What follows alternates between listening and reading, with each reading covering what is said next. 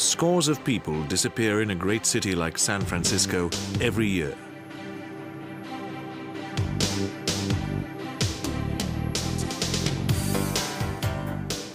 Many walk out deliberately to get away from lives they find unbearable.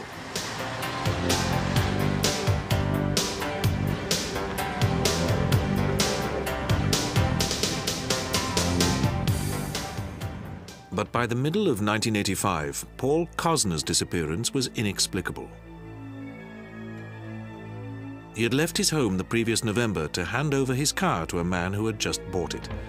Cosner was never seen again, but the next day there were strange noises on his answer phone.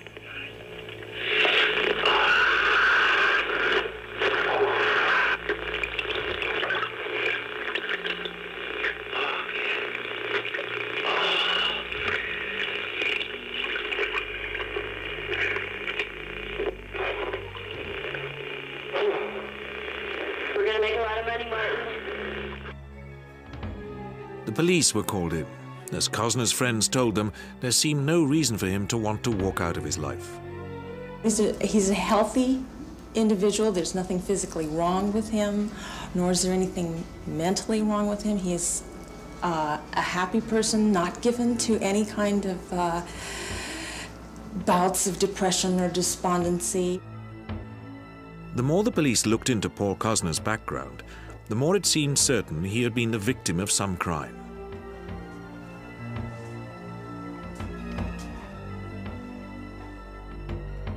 Soon his sister was openly expressing the fears that everyone had. I'm afraid that the person wanted the car and maybe tried to rob Paul and stole the car, put his body somewhere. I don't know. I don't think a car would be worth it, but I don't know. On Sunday, the 2nd of June, 1985, customers in the South City lumber store in San Francisco saw a young Asian man acting suspiciously. They warned an assistant who called the police and then followed the young man outside. He was carrying a vice which he had shoplifted. A police car arrived within seconds, and the assistant pointed out the young man who had put the vice into his car's boot. He ran off. The policeman gave chase, but soon lost him. As he returned to the car, he found a bearded man standing by it. The man said that the boy was working for him and that there must have been some mistake. The policeman asked the man to open the boot, and in it he saw a pistol with a silencer. Since these are illegal in most American states, he asked the man to come to the police station with him.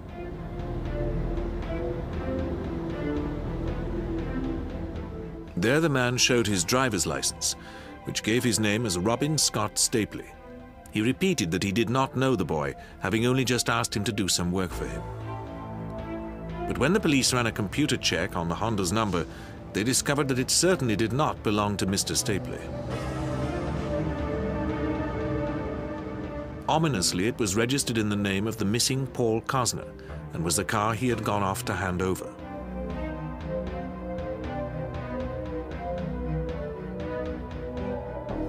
Mr. Stapley had some explaining to do, but as the police prepared to question him, he asked for a pencil and paper.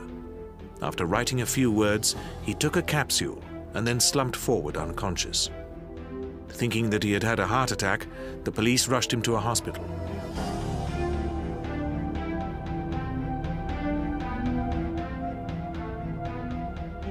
There he was found to be effectively brain dead and put on a life support system. Doctors diagnosed that the capsule had contained cyanide. Meanwhile, the police had checked the driving license and discovered that the man was not Robin Stapley. The real Robin Stapley lived in San Diego, and he had been missing since February. They also found a disturbing report that, shortly after he had disappeared, Stapley's camper van had been involved in a minor collision. A young Chinese man had been driving. The Honda was now thoroughly searched. There were 2 bullet holes in the front seat, 2 spent bullets, and some bloodstains on the fabric.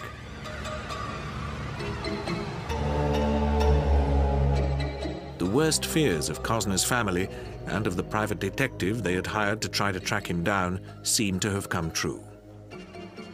I would assume that this was probably a way of someone obtaining a car to use in their illegal activities. And I assume that because the time that has gone by, that Mr. Cosner is no longer alive. Working on discarded receipts found in the car, the police discovered the name of Charles Gunnar.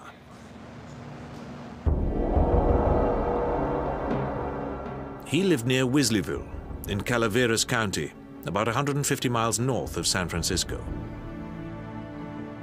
His house was outside the town, and little was known there about him.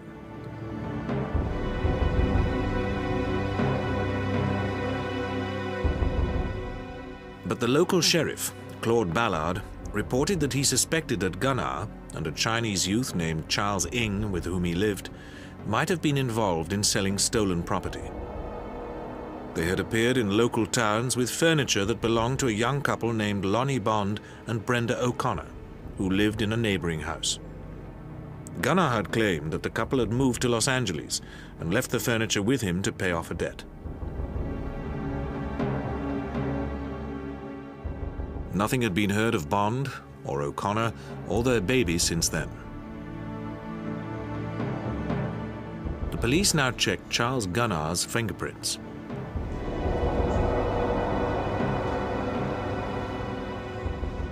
He turned out to have a criminal record for burglary and grand larceny in Mendocino County, where he had jumped bail. But his real name was not Charles Gunnar. It was Leonard Lake. Further investigation into Lake's background showed that his younger brother Donald had been reported missing in July 1983. Charles Gunnar was the name of Lake's best man. He had not been seen for several months. Sheriff Ballard now obtained a search warrant for the house in Blue Mountain Road where Lake and Ng had been living.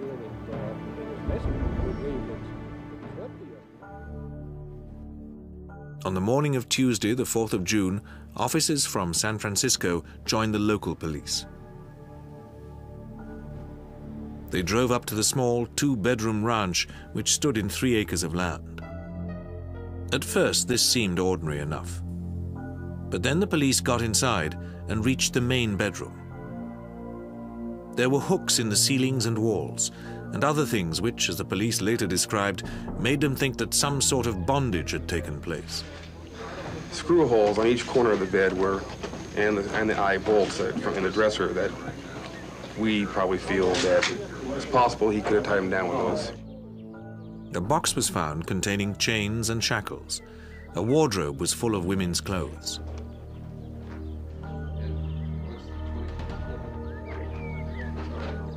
The police also found some expensive video equipment in one of the rooms.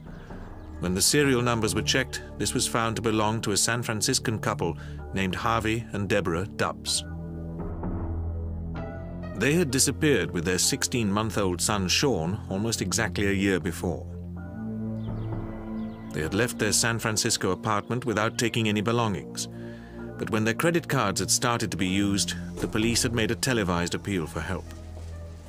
We would like to, the people that use the credit card, if they're not involved in the disappearance of the Dubbs family, we again, would like to assure them that they're not going to be prosecuted for, buying a dinner with a stolen credit card. We're a lot more interested in finding out what happened to the Dubbs family. But there was no response.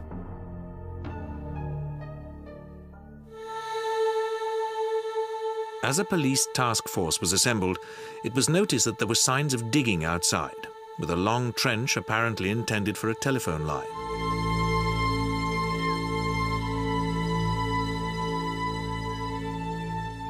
There were traces of ash and what might have been bone. Also outside were an incinerator and a breeze block bunker, which had been built into the side of the hill. The bunker seemed to be equipped as a fallout shelter, with stores, guns, and military uniforms. At one end were shelves on which were manacles, handcuffs, and 3 knives. But the real horror lay in a windowless cell concealed by a false wall.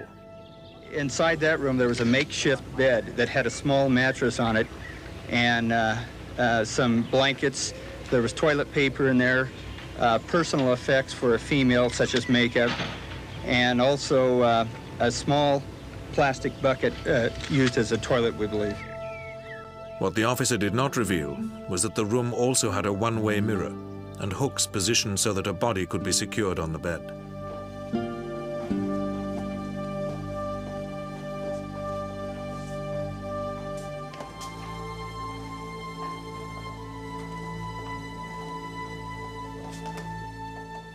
On the wall of the small cell were 25 photographs of young girls, some of them never identified. Elsewhere in the house, the police found videos showing some of them being stripped, shackled, beaten, and tortured.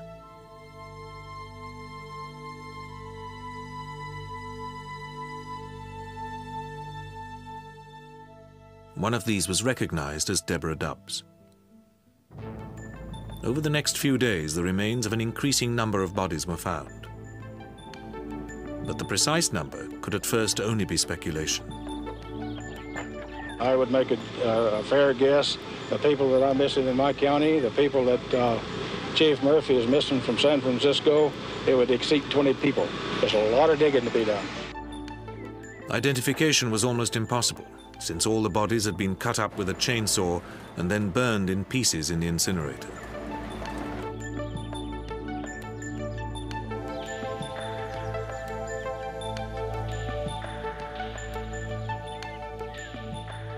The police chiefs continued to be cautious as to numbers. I'm saying at this point there are approximately 25 people who at one time or another had some dealings with the Lake and Ing, especially Lake, that are at this particular time unaccounted for. The grisly story soon became national news, and local church leaders tried to comfort those with missing girls. Our hearts go out to all the families who are wondering, is my daughter among them? Is my daughter alive? Is my daughter dead? However, it was established that one grave did contain the remains of a man, woman, and baby. Whether it was the Dubbs or the Bond O'Connors could never be ascertained. A friend of the Bond O'Connors talked about how Brenda had become increasingly concerned about her neighbors. She was worried about going back up there, that their neighbor was strange and had sexual videotapes, and that he had on several occasions propositioned them to come over and watch these, and that she feared for her life. On the 6th of June, as the investigation got underway, Lake's life support system had been switched off. By now, the police had built up a detailed background of the man, and his diary had been found, giving them an horrific picture of his last 2 years of killing. Lake had been born in San Francisco in 1946. He, his retarded brother, and 2 sisters had been rejected by both his parents, who were alcoholics at an early age. They were raised by their grandmother, who was a strict disciplinarian. Lake had become obsessed by sex. In return for protecting his sisters from the assaults of Donald, the retarded brother, he enjoyed their sexual favors and took nude photographs of them. Lake had escaped from this claustrophobic family background by joining the Marines. He served for 7 years, including 2 tours in Vietnam. But despite later boasting about his exploits, he never saw combat. He seemed adept at hiding his fantasies of sex and violence. After leaving the Marines, he lived for 5 years in San Diego and seemed a model citizen. He taught, worked as a volunteer firefighter, and devoted time to charities. He had married a girl named Clara Lynn Balash, nicknamed Cricket, in a bizarre ceremony which included a goat made up as a unicorn.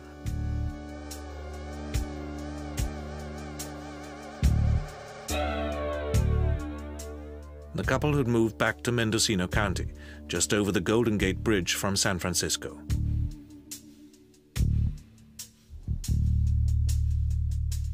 The marriage had broken up, but it was to Cricket that Lake wrote his last note asking to be forgiven for what he was about to do. But the model citizen Lake became increasingly convinced that the world was doomed to perish in a nuclear holocaust. He began to mix with military enthusiasts and survivalists, practicing self-defense and living off the land. Lake and Gunnar acquired the ranch near Weasleyville, and it was here that Lake began to live permanently after he had been obliged to flee from Mendocino after being involved in a burglary. By the end of 1984, Charles Gunnar had disappeared, and Lake had taken over his identity. The diary made it clear that Lake's murderous career had begun well before he had moved to the ranch. He had been a member of many communes and survivalist camps, and at one of these he had murdered his brother Donald. Lake had begun to fantasize about the coming Holocaust, which would destroy most of humanity.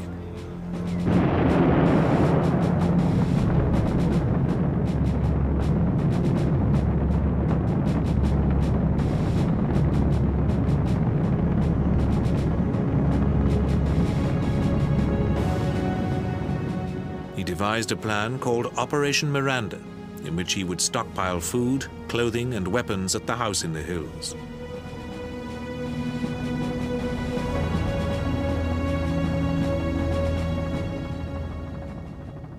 His bizarre sexual fantasies were also fed by the red light district of San Francisco, and he envisaged kidnapping girls who would be kept as his sex slaves and used to breed a new world population.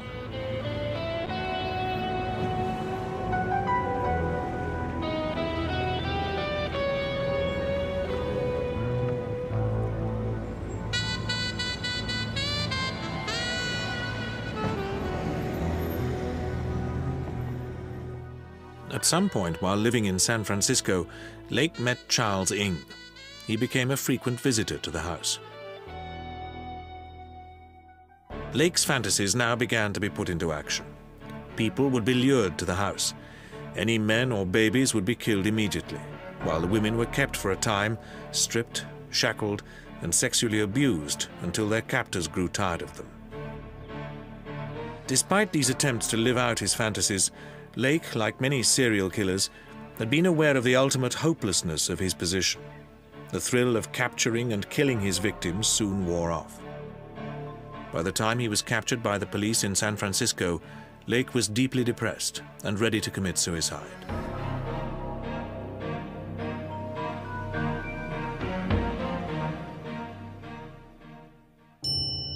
His young friend was made of sterner stuff. Born on Christmas Eve 1961, the son of wealthy Hong Kong Chinese parents, Ng seems to have been a classic poor little rich boy who lacked for nothing and took to petty thieving and other juvenile delinquency to give his life some excitement.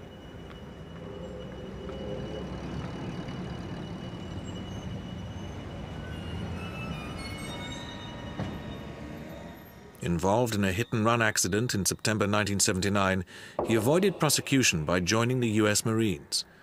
But within 2 years, he had gone absent without leave, after an arms robbery from his barracks.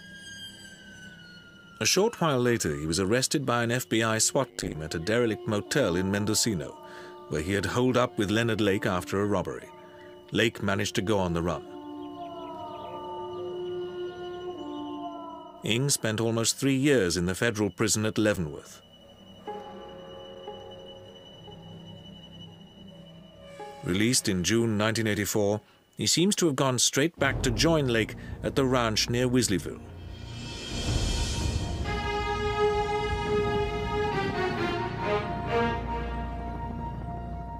After 2 weeks of investigation at the house, police had unearthed 9 bodies and some 40 pounds of human bones.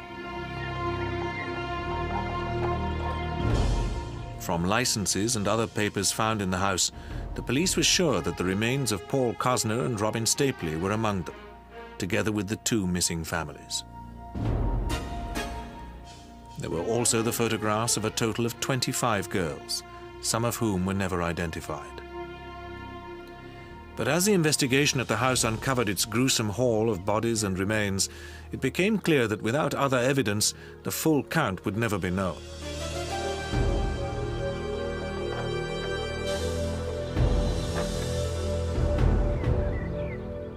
and the authorities were only too aware that the only person who might be able to provide that evidence had disappeared. Unless Ing is found to corroborate any stories of how many, it's going to be very difficult to really say how many and who it was. A wanted poster was issued initially detailing interstate flight following a burglary rather than murder, and Ing's description was given on television and in the press. Ing was traced to Chicago, but he fled before police reached his hotel. They suspected that he must be heading for Canada since he had family there, but for the next few weeks there were no sightings. Then, on Saturday, the 6th of July, 1985, a security guard in the Hudson's Bay Company department store in Calgary, Alberta, noticed a young Oriental man putting food under his jacket. As the guard went to arrest him, the young man pulled out a gun. One of the other shoppers saw the guard grapple with the man. The security guard got shot, but he was over top of him. And then someone said, "Get the police." The young man was overpowered, and police tried to identify him. His property was searched. He was carrying a California driver's license in the name of Charles Ing. And at that point, we fingerprinted the man, and he was subsequently identified positively as being Charles Ing. Immediately Ing's arrest had been announced, a team of San Francisco detectives and lawyers arrived in Calgary to make it clear that they would want him back to face trial for murder once the Canadians had finished with him. The Canadian authorities were initially cautious about the implications. They're going to interview the suspect with a view to seeing whether in fact he's the guy that they are looking for, and whether the evidence that they have supports a charge to make an application for extradition a possibility. On the 16th of December 1985, Charles Ing was sentenced to 4.5 years in Canada for attempted murder. A battle for his extradition now began, with Ing's lawyers arguing that Canada's laws forbade a prisoner to be sent back to face a possible death penalty. US lawyers argued that if this were upheld, then Canada would become a haven for every US killer who could get across its border. The case went to the Canadian Supreme Court, and on the 26th of September 1991, it ruled by 4 votes to 3 that Charles Ing should be returned to the United States to face trial for the appalling carnage which he seemed to be implicated in. Some 4 years later, he was still awaiting trial after several postponements.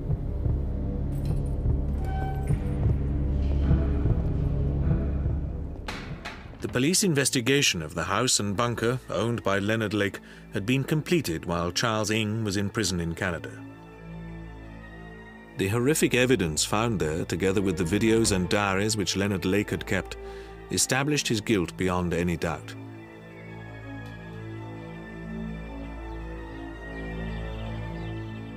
But the police were still unable to say exactly how many people had been slaughtered.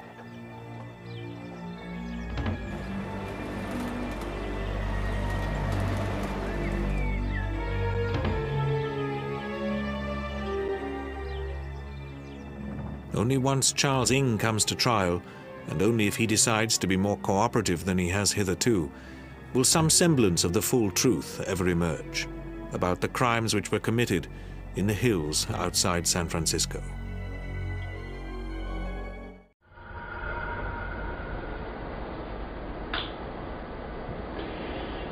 Good evening. It's a Sunday in October, 22nd, 23rd, something like that. Very close to my 38th birthday.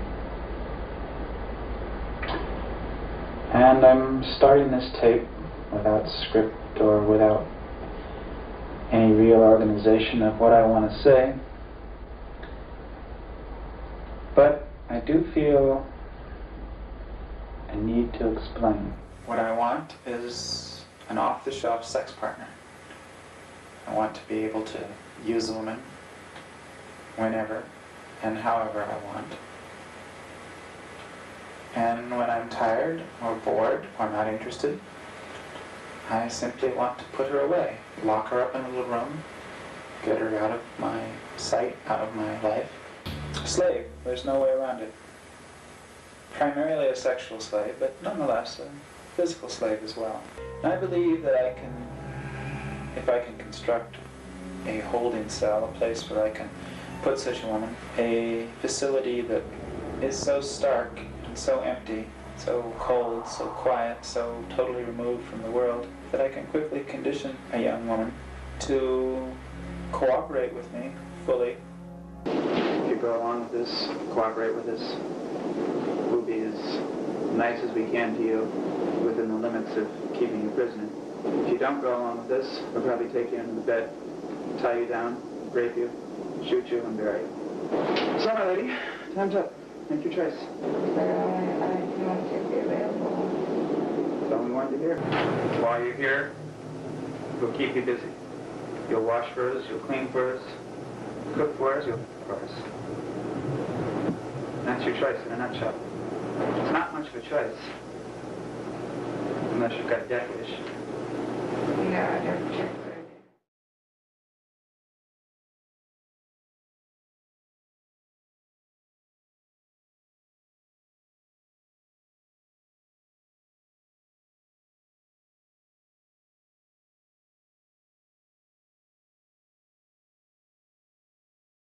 If it ever arises again, if there's any circumstance whatsoever that leads me to think that you're even attempting to make noise, it's immaterial as to whether I hear you or anyone else hears you. You will be whipped very severely. And tell me you understand. I understand.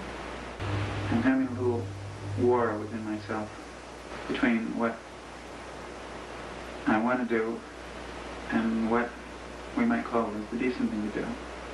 And for the moment, the decent thing to do is winning. So, rest. Okay, I just want you to know that I'm giving this stuff to you under protest. Not that you'd care, mind you.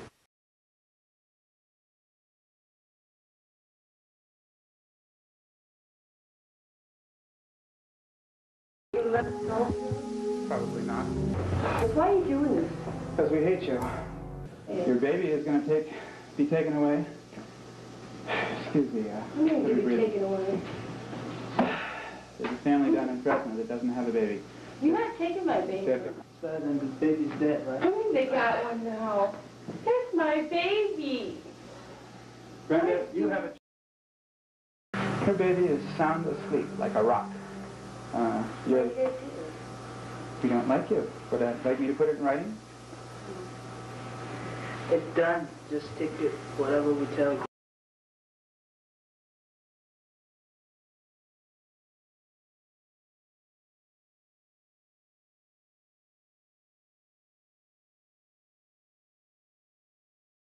Your way. Don't cut this bra. Nothing is yours now. You're totally ours. Why it's so hard? You're like sick. Supper.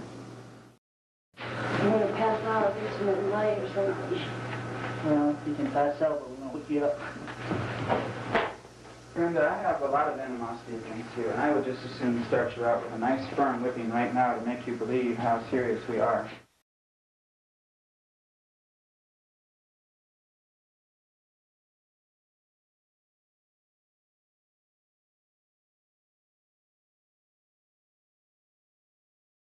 So, I thought I'd unbutton my vest again for you. La, la, la.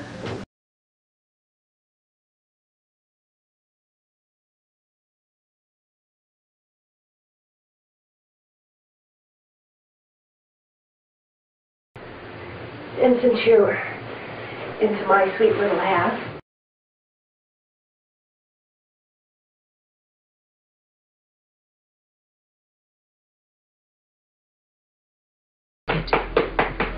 nice and soft and padded so we don't leave marks, but nice and firm too. That's for next.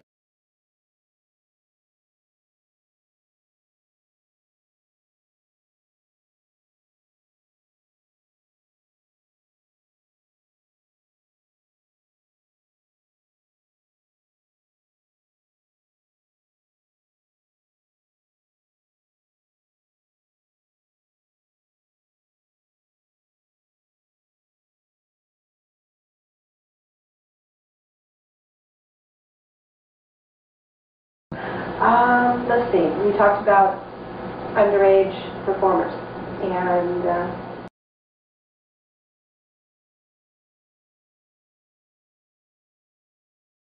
but I've seen some awfully cute-looking little 14, 16-year-olds that I envy, and I wouldn't mind watching them do something interesting.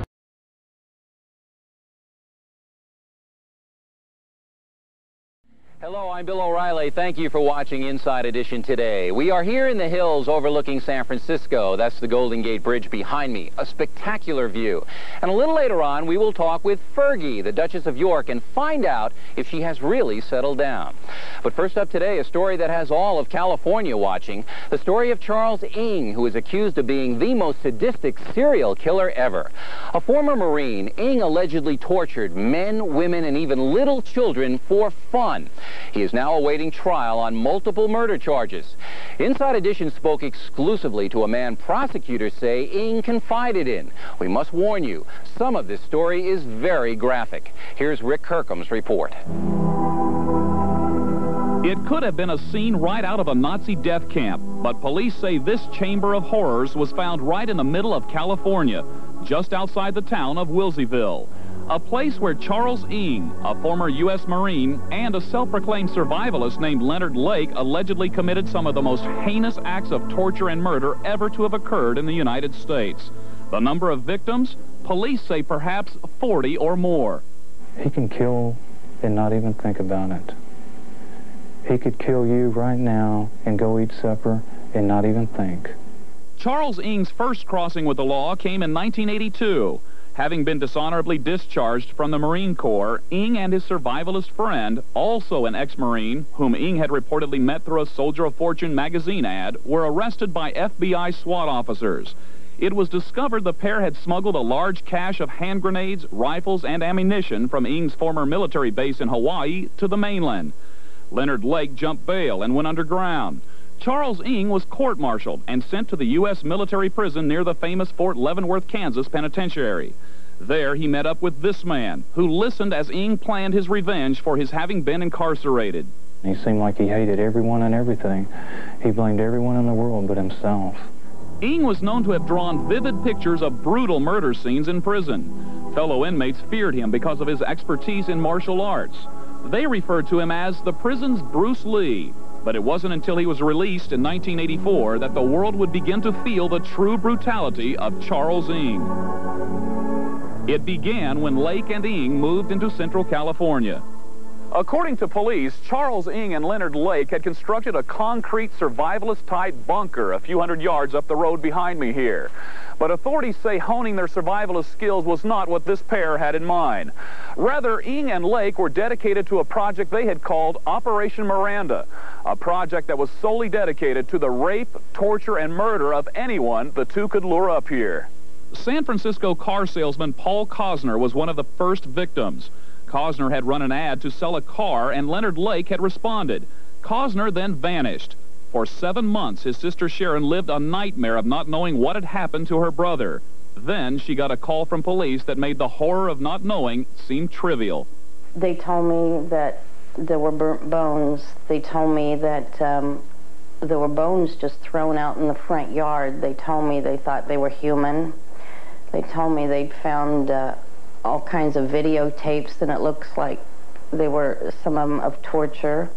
The discovery of this remote torture chamber came after police had confronted Ng and Lake outside this hardware store. On June 6, 1985, police were called to this South San Francisco supply house.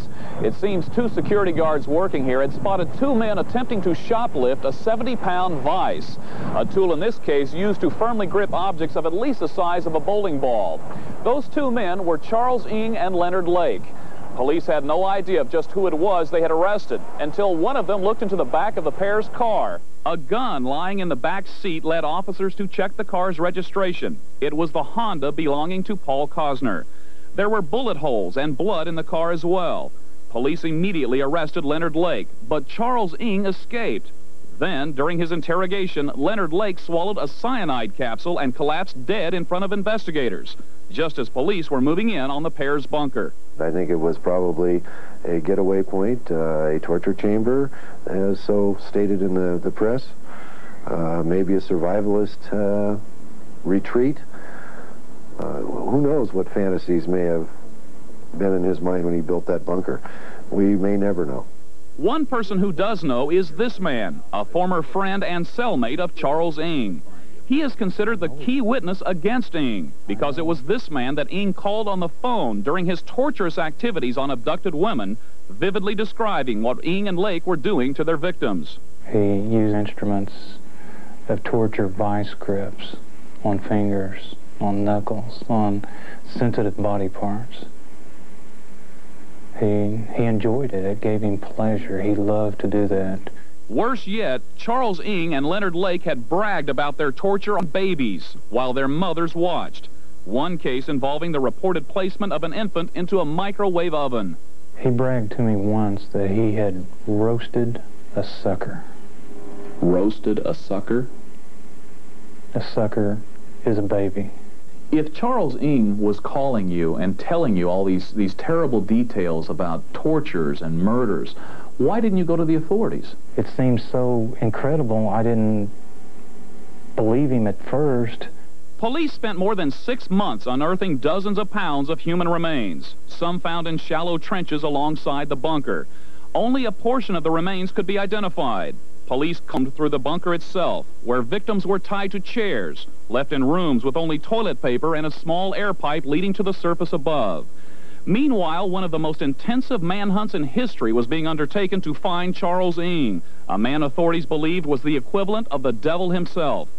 1 month after escaping arrest at this hardware store, Ng was captured outside this Canadian store, again after allegedly shoplifting, and this time shooting a person inside the store. It would be 5 years before Canadian authorities would allow his extradition. Ng finally becoming one of the only people ever extradited from Canada, with authorities there knowing he faced an almost certain death penalty. Ng bragged that he would again get revenge. He created a hit list of 77 names he said his followers would execute. Prosecutors, police, and friends like this one. Do you fear Charles Ng even though he's in prison? Yes, of course. He has absolutely no conscience. He may have a cult following, who knows? Because of the fear surrounding Ng, his alleged torturous past, and possible followers, his first appearance in a U.S. court in September of this year was one of the most heavily guarded ever, as a judge warned Ng of his possible fate for the 11 murders Ng is charged with so far.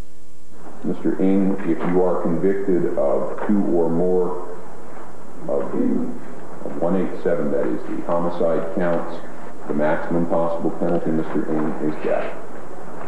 Do you understand the maximum possible penalty, Mr. Ng? I've thought a lot of time about why they did this. And the only thing I've come up with is that they thought it was fun. No excuses. They just thought it was fun. Charles Ng still awaits his trial almost 7 years after the crimes he's alleged to have committed occurred. But everyone involved with this case agrees that the impact of those crimes will most certainly last a lifetime. Charles Ng is probably the most sadistic serial killer alive. He murdered, he tortured, he raped for the pure pleasure of it. Well, authorities are taking no chances with Charles Ng. He's at Folsom Prison under the most tightly secured custody in California history. He's not even allowed to receive mail. We'll keep you posted on the upcoming trial.